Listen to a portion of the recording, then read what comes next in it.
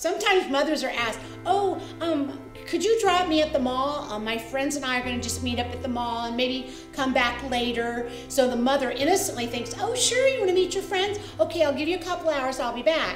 Unbeknownst to that mom, a lot of times, a girl is not meeting her girlfriends. There's a guy that's interested in her, but she knows her mom might be uncomfortable with her seeing him, so she meets him at the mall. So you think, well, how can that be bad?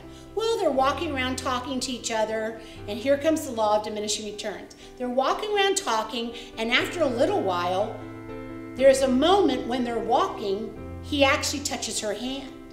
And when he touches her hand, as though to gesture to hold it, she almost has a heart attack. It's like so thrilling. It's like an adrenaline rush straight up her arm. Now you might be thinking as a teenager, oh, no big thrill having my hand held.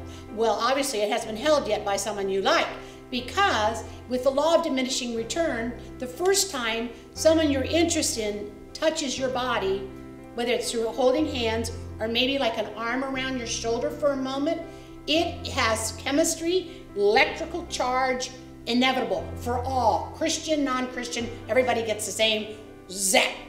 But watch what happens. A couple weeks later, this young man says, do you think you can meet me at the mall again? Because neither one of you can drive, so where are you gonna go? So, of course you're dating too early anyways, you can't drive. Anyways, they say to meet at the mall again.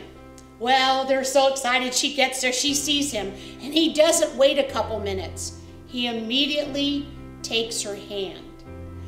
But when he takes her hand, the young woman actually looks down and thinks, what happened? Where did that electrical shock that ran up my arm, where'd it go? The excitement of that first touch is not there.